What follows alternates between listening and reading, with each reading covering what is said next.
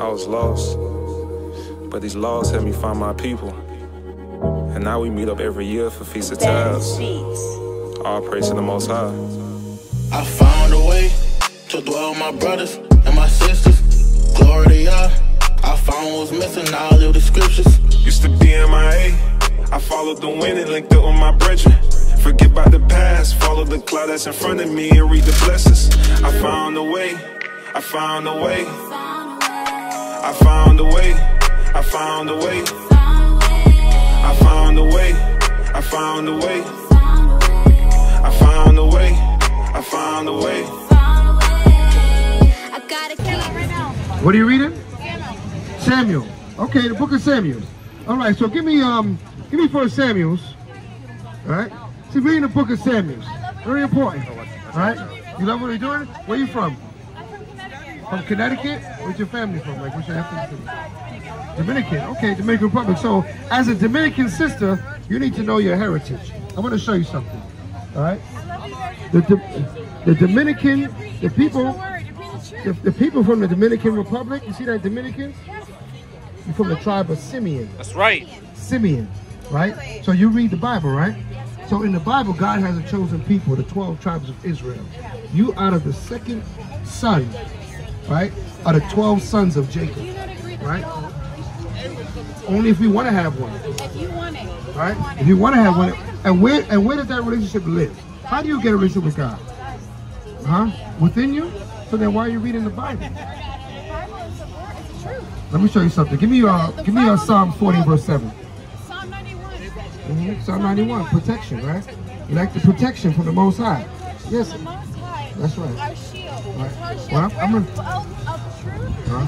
I'm gonna read Psalms 40 and 7 for you though. Read it. Psalms 40 verse 7.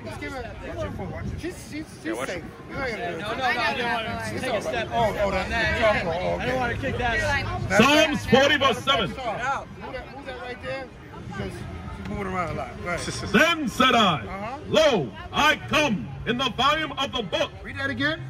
Then said I, Lo, I come in the volume of the book. Read. It is written of me. Right? The Bible is written of God. So if we really want a relationship with him, it has to come from the Bible. That's right. What the Bible says. That's how we get that's where we connect with him. Right? Well, we got to connect through the Bible. Right? I'm going to read Isaiah 34:16. All right, so now, you think God is in your heart? Okay. I'm going to read something to you. Can we read something? Can I read something in the Bible for you? All right. After you give me that, give me Jeremiah 17 verse 9. All right, read that. Isaiah 34 verse 16. Bring it out. Seek ye out of the book of the Lord and read. And read. No one of these shall fail. Nothing in the Bible is going to fail you. The Bible tells you, what's your name? Carolyn? Carolyn, my name is Shalimar. The Bible says to Carolyn, you can't eat pork, ham, shrimp, or lobster. Right? Is Carolyn going to stop eating those things? Why not? I thought you loved God. It is about that. But what kind of relationship is it? Do you love him or not? Do you really love him? Do you love him? I'm going to read this again. Read it. Seek ye out of the book of the Lord and read. Right? Read. No one of these shall fail. Nothing in the Bible will fail you, Caroline. Go ahead. None shall want her mate. And there's no other book like the Bible. Yes. Give me Jeremiah. Read that. Jeremiah 17 verse 9.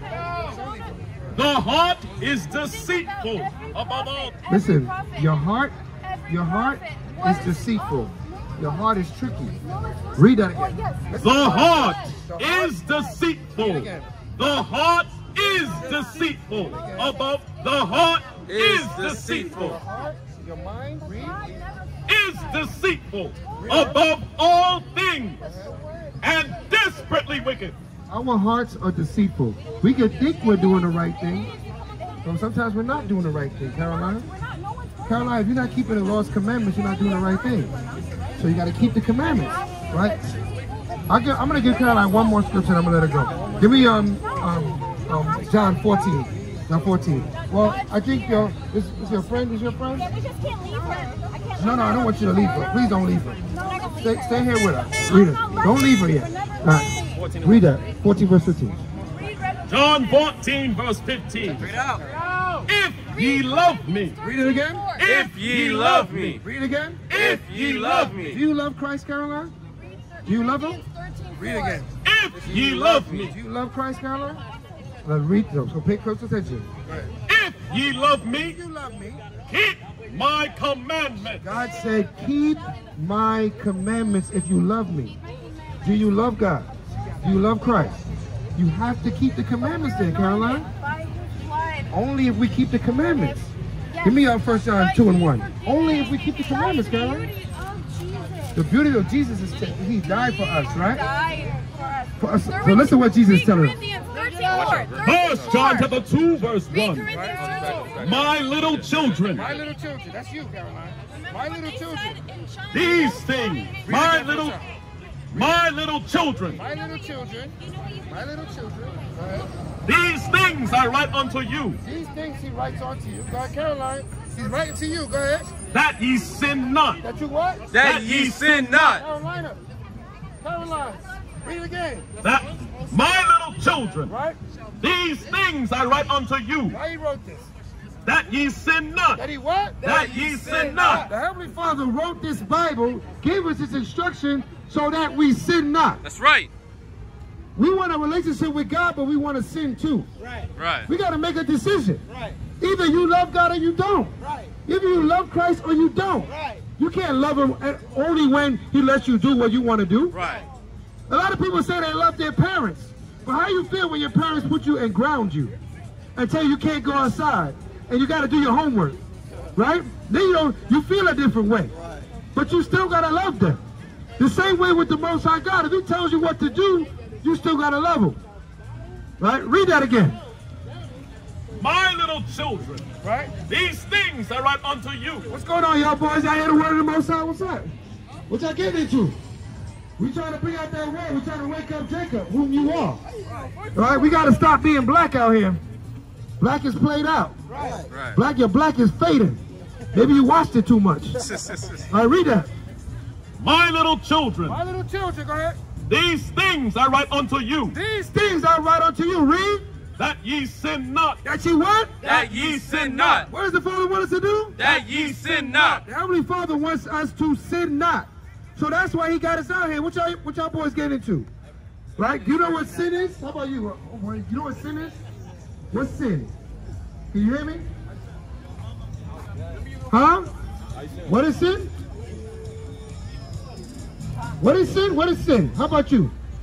That's not really funny. He can come with something better than that. Right. I mean, that's like Kevin Hart funny. Right? I mean, that's not really all that funny. I'm asking about your sins. Come here to one of the Most High. We here for you. We here for you, brother. My goodness, man. The love of many shall wax cold. That's right. Right? Read that. My little children. Right? These things write I unto you. Go ahead. That ye sin not. That you sin not. The Father wrote this Bible so that we don't sin. Read on. And if any man sin, And if any man sin, go.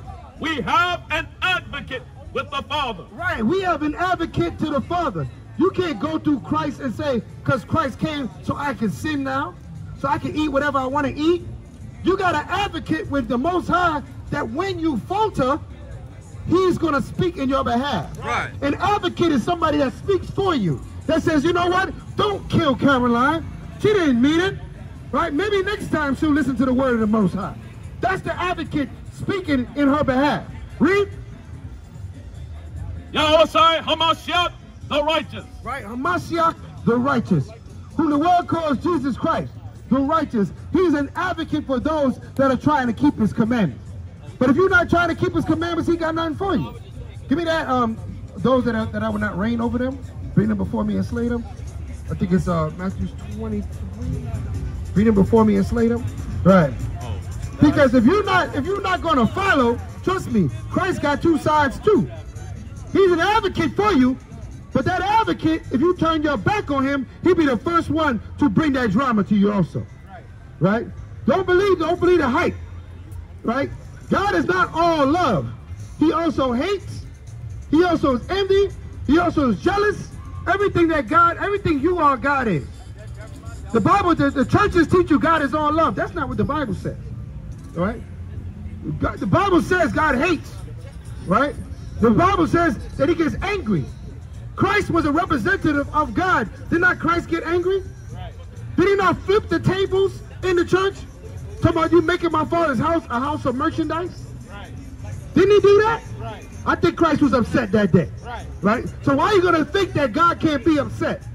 Why do you think that God is all love and love only? Y'all found it? Right? 19 and 27. 19:27? Yeah. Matthew 19:27? Luke 19:27. The what? Right? We have to understand the God we serve, he said he made us in his image. Don't you get upset? Don't you get angry? Don't you love things, like things, don't like things? You're made in his image, so he has all those feelings too. God has every feeling that you have. He just happened to be on point with his. Read that. Luke chapter 19 verse 27. Bring it out. But those mine enemies. Those my what? Those mine enemies. So Christ has enemies in this world. That's right.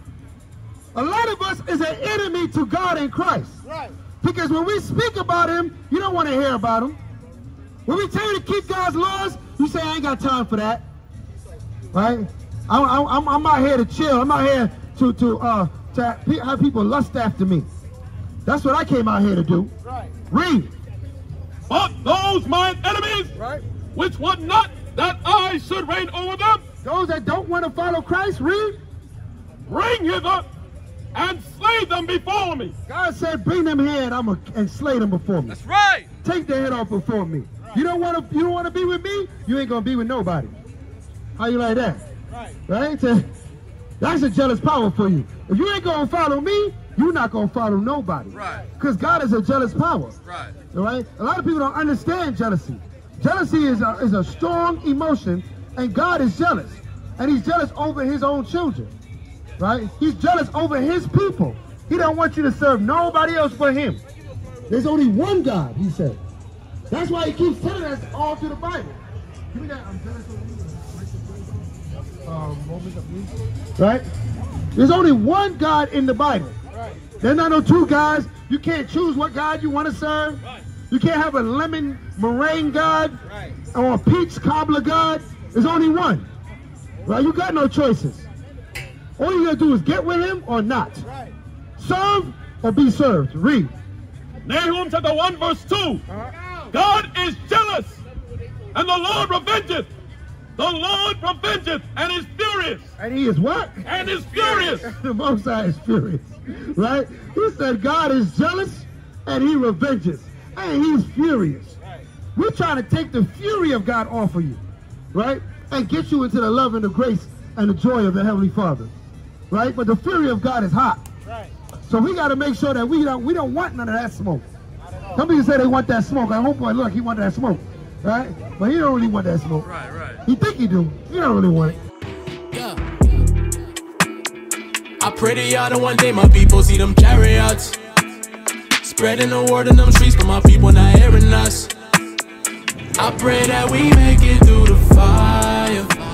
This word gon' take us.